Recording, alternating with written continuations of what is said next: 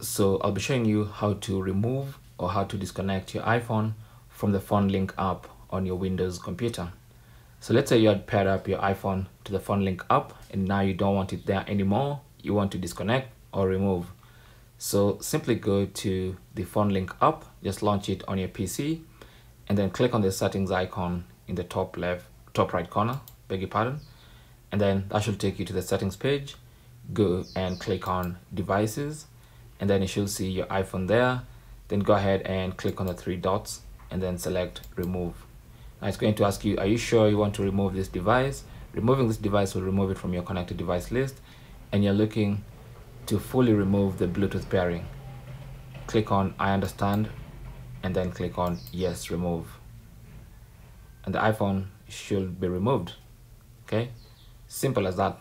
Thanks for watching. Comments and questions down below and good luck.